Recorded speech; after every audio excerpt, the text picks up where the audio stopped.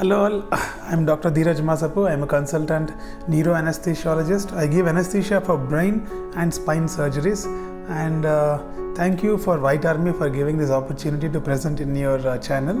And in this particular presentation I would be talking about the intraoperative neuro monitoring.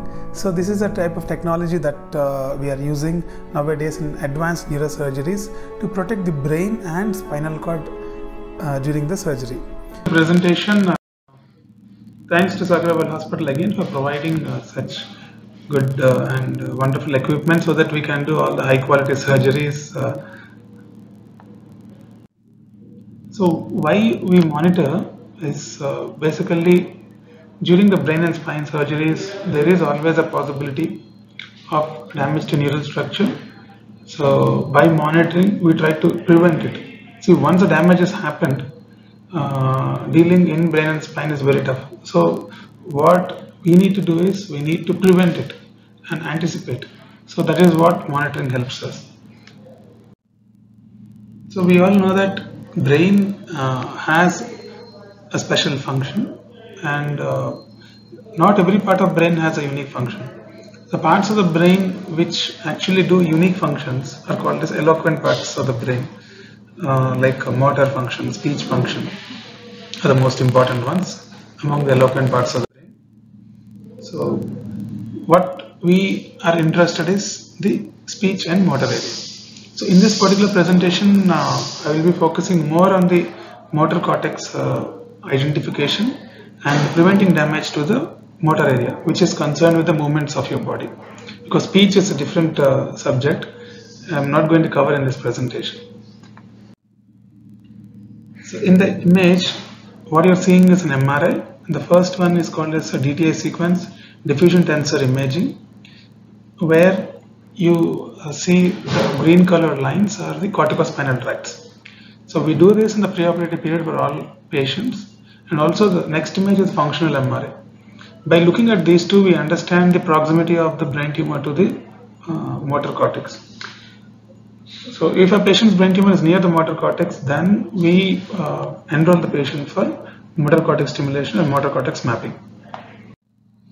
So what is motor cortex mapping? So motor cortex mapping is just like in a world map, you map different countries. In the same way, on the surface of brain, you have to map the motor area. So how do you identify that? Because to human eye, everything looks similar. You need to identify that by the technology. And technology is what I will be showing you.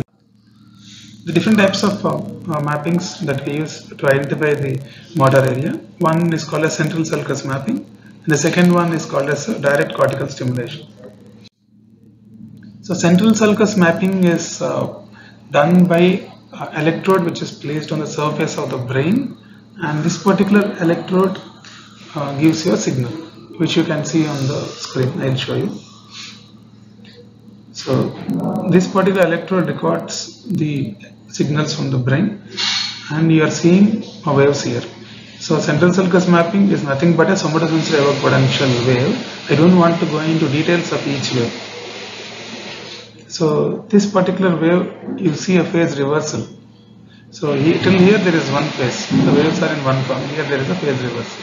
So we alert the surgeon that this is where your central sulcus is going, and this is where your motor cortex is located, because motor cortex is located in front of the central sulcus. So what you are seeing in the image is the electrode that we use, and we stimulate directly on the surface of the brain once we identify the area by central sulcus mapping. And the stimulator that we use is called as Ojemanns Stimulator. So these are the electrophysiological parameters. You can pause and go through if you are an electrophysiologist. Otherwise, you don't have to know so much of details, but I'm going to give all those links in the description. So whatever I explained till now, the stimulation on the surface of the brain, you can understand briefly if you see this particular video.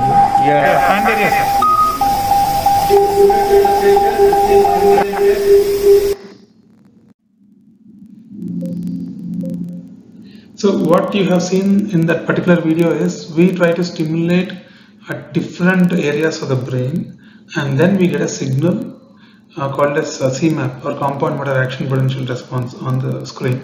So where we get the response is the area producing the signal, that is the motor cortex. For example, you are getting on the hand area, then it is the area of the brain which is concerned with the hand function. So we try to stay away from that part of the brain cortex. And in this image, you are seeing so that is the motor mapping is mainly for the surface tumors. For the tumors which are located deep, we need to do something called as a subcortical mapping. So here what we do is we use a different type of stimulator called as a suction stimulator, where the suction is connected. The suction that the surgeons use is connected to electric wire, and that is connected to the neuromonitoring machine that we use, and constantly will be delivering a current of around 7 to 8 milliamperes during the surgery. If the surgeon is near the corticospinal tract, we get a signal. We alert the surgeon that you are close to the tract, and he will change the direction. So here you can see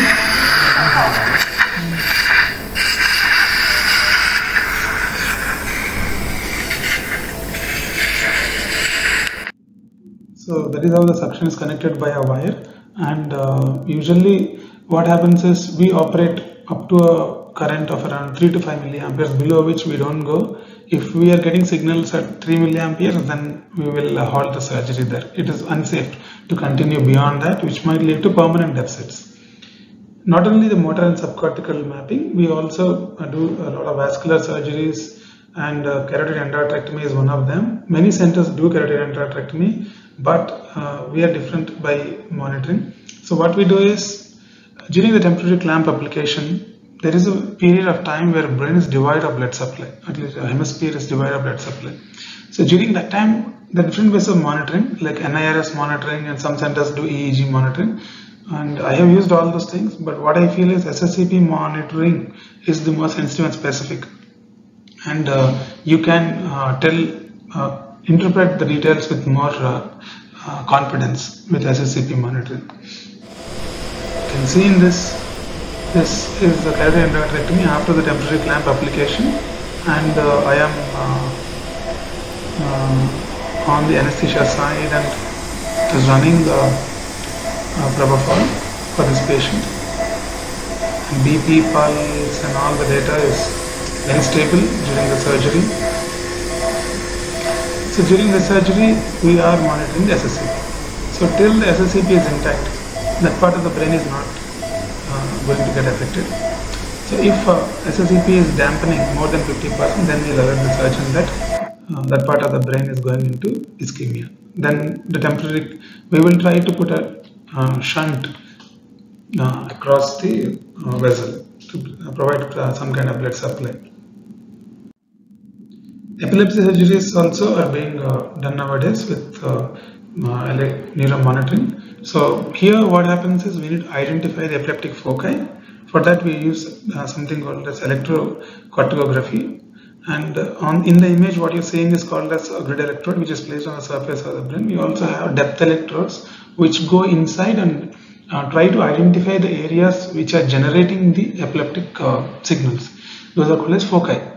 Once we identify, only after that we start the resection, because we need to remove the part of the brain which is exactly producing the epileptic signals. You can see there, those are the epileptic spikes. So we will tell the surgeon that those are the part of, you can see number 14, 15. This one. So number 7.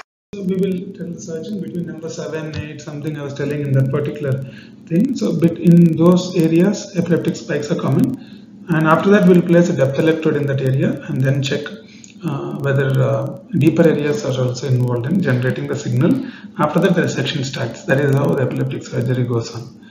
And it is not so simple as I told, it is more complex. A neurologist and epileptologist are also involved in this. I am trying to oversimplify the stuff for your easier understanding.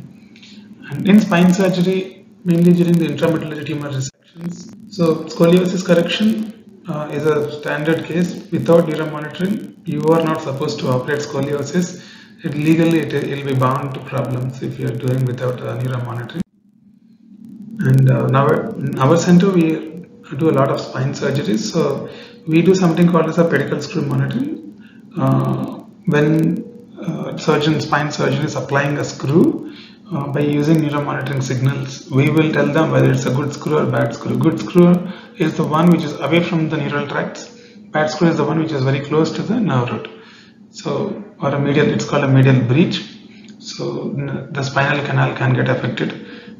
So this is also done in a way called as a triggered EMG, where what happens is if it is generating an EMG activity for a current less than 5 to 7 milliamperes, that means there is some amount of medial breach or the screw is very close to the neural foramen.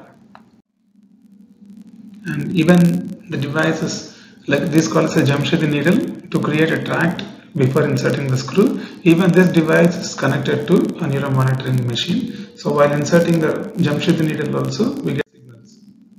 And during lumbar fusion surgeries also we monitor, and very commonly for minimal invasive lumbar fusion surgeries we do the neuro monitoring. So this is how it looks like. Please stimulate at 7 milliampere. 7 milliampere. Yeah, just leave it. 4 is not coming. Just 5.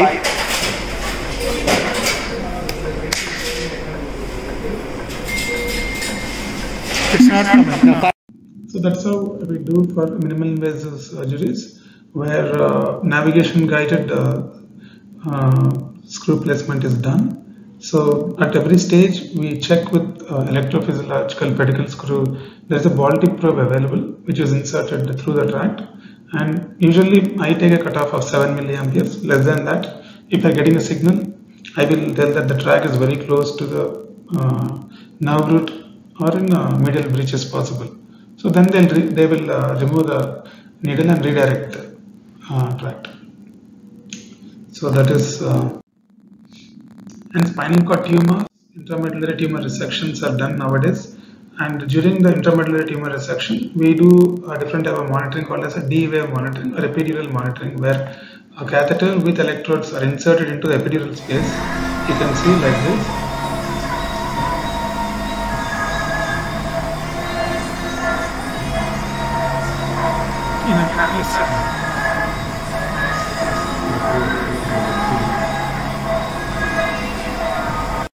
So after inserting the epidural catheter, we get signals from that, and that is called as a D wave. And this is very sensitive and specific for intramedullary tumors. Only in intramedullary tumors we will be doing this wave.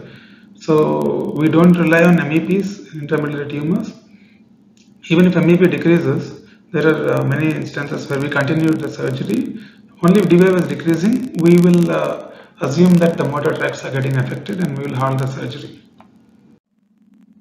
This is a typical case of intramedullary tumor. I would just like to show you.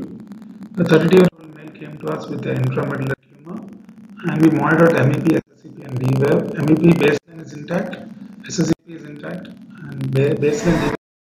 During the surgery, MEPs have dropped, but we continued the surgery with D wave monitoring, and this is a good D wave monitoring throughout the surgery. And post procedure, patient had a very mild transient weakness which improved, and he was fine after that. We even monitor children in surgeries like meningocele, meningomyelocele and tethoid cord. We use something called as triggered EMG or sphincter monitoring. So during the surgery, and also to identify the neural structures during tethoid cord release, we will try to identify the phylum, and then the neural structures are separated. After that, the phylum is cut. This is how it will look like.